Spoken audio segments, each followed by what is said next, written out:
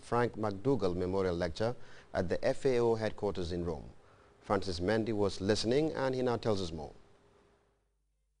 He has seen it all, walked the corridors of power, meeting with world leaders and joining efforts to find solutions to the myriad of problems the international community was grappling with during his tenure. But now he's taking on a new challenge, helping the world produce enough food to fill the ballooning population.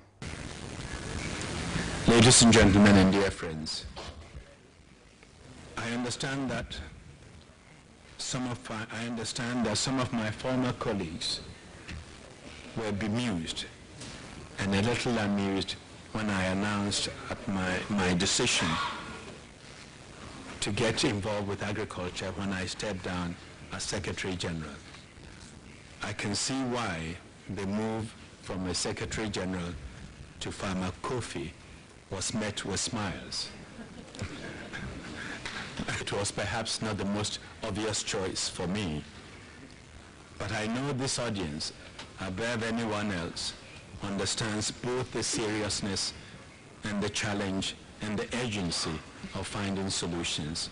The former top international civil servant began his lecture with touch on rising food prices, long-term trends, challenges for the FAO and benefits that come with higher food prices, with a suggestion that food and nutrition continue to lie at the heart of the injustice that encouraged the founding fathers of the FAO to conceive the arm of the United Nations, tasked with the responsibility of ensuring there is enough food to feed the world.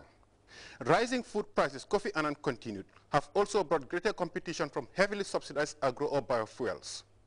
The board chairman of the Alliance for a Green Revolution in Africa also identified the unsustainable exploitation of dwindling water resources as a factor responsible for the 2/3 cut in grain produce in Saudi Arabia.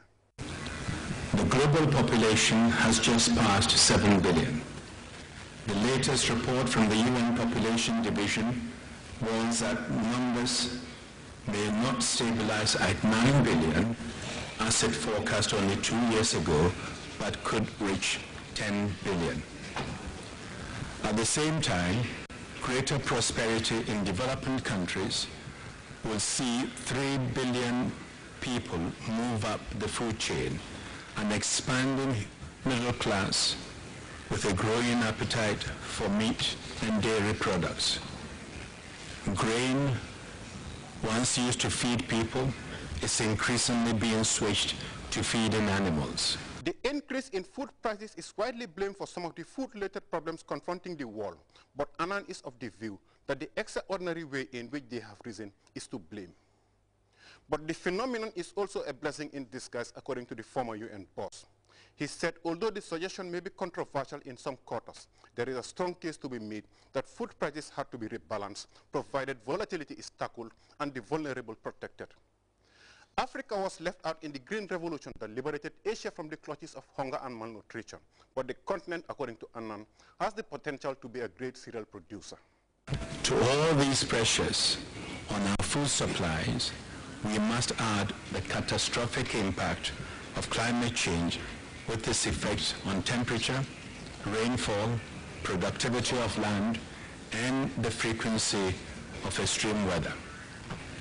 Kofi Annan reminded his audience, which comprised delegates from a good number of countries, that the future of the continent's 1 billion most vulnerable people depends on answers to the worrying hunger situation and the tenacity of individuals and groups working to turn things around.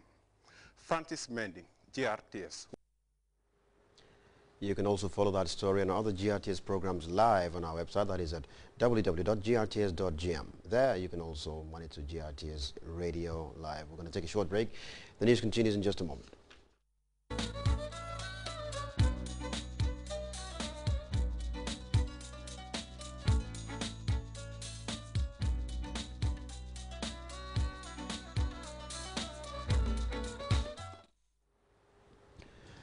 Welcome back to GRTS News. The news outside the Gambia now. Police in Norway are still trying to establish whether the suspected terrorist who went on a shooting spree on Friday acted alone. This after documents posted on the internet reveal he planned the attacks as far as in 2009. The shooting, said to be the worst terrorist attack in the history of the largely peaceful Scandinavian country, left almost 100 people dead. Questions are meanwhile being asked about the efficiency of the police after they failed to respond to the attack on the island, which lasted 90 minutes. Let's look at this report for more on that. While the country mourns the victims of the double terrorist attack on Friday, Norwegian police are investigating whether the killer, Anders Behring Breivik, truly acted alone, as he claims. He has admitted that he was responsible for the bomb attack and for the killing of those people out on the island. He says that he was acting alone, but we have to make sure that that's true, that his version is true. According to police, Mr. Breivik began planning the attack in 2009. A few hours before the massacre, he posted a 1,500-page document on the internet in which he berated Muslim immigrants and multiculturalism and declared himself a follower of the Knights Templar, a medieval Christian brotherhood which fought in the Crusades. He told his lawyer that he had chosen Utoya Island to warn the Norwegian government to change its policies. Mr. Breivik said he surrendered to police after running out of ammunition. He didn't shoot crazy, he shot to kill, actually, and I still see the picture in my head when people are running and falling because they get shot while trying to escape. It's very, very strong emotions. Many of the victims hid in the forest. Others threw themselves in the water in an attempt to swim to safety. Why it took police so long to respond is also under investigation. The shooting spree lasted nearly an hour and a half. Utoya lies 30 kilometers from Oslo and can be reached by boat in 20 minutes. 92 people died in the combined bomb attack and massacre. 97 were injured. Several victims are still missing. 2 trains have collided in China barely a month after Beijing launched its high-speed train service. The accident, which claimed the lives of 40 people, is being attributed to power failure. Clashes between police in Egypt and demonstrators at the now famous Tahrir Square have left over 200 people with injuries. The recent upsurge of violence follows attempts by angry protesters to storm the headquarters of the ruling military council. We have more on these and other stories in this roundup of news. Over 40 people were killed and 200 injured when a high-speed train derailed in China. The crash happened when a train hit a second one, which had stopped on a bridge after a power failure. When they collided, several carriages fell off the line. The accident happened less than a month after the opening of the new high-speed link between Beijing and Shanghai. Chinese rail authorities ordered an urgent overhaul of safety measures.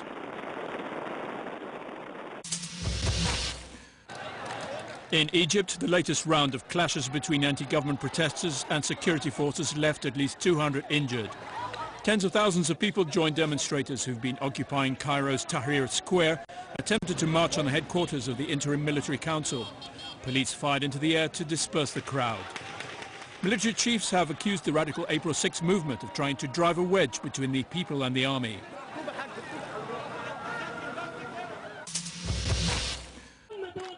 In Yemen, the anti-government protests are continuing. Thousands demonstrated in Sana'a to renew their call for the exit of President Ali Abdullah Saleh, who's been hospitalized in Saudi Arabia since early June, when he was injured in a bomb blast. In the south of the country, 9 soldiers, including a colonel, were killed when a suicide bomber set off a bomb outside an army camp. Before we end the news, a recap of the top stories now. Government has ventured into the lucrative but competitive fossil fuel retail business with the setting up of the Gambia National Petroleum Company. Former United Nations Secretary General Kofi Annan is calling for urgent action to ensure the availability of enough food for the world's teeming population. Law enforcement officers in Egypt have repelled an attempt to storm the headquarters of the ruling military council by an angry mob. And the efficiency of Norway's police force has come under the spotlight after reports suggesting it took officers an hour and a half to respond to Friday's shooting spree. You can also follow that story and other GRTS programs live on our website, that is at www.grts.gm, and there you can also monitor GRTS radio live. That is all in the news, but stay tuned for the continuation of the repeat broadcast of the 2011 edition of the Miss July 22nd Scholarship Beauty Pageant. Good night.